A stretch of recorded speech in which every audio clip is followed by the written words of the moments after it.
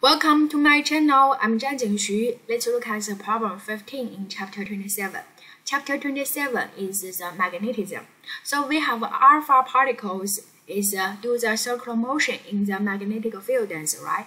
The given quantity is the charge of the alpha particles, 2 unit charge. And then the mass for the alpha particle, the speed for alpha particle, and the radius for this circular motion. Ask you to find the B, magnetic field density. So easy, right? We know the Lorentz force makes the charged particles do the circular motion in the magnetic field density, right?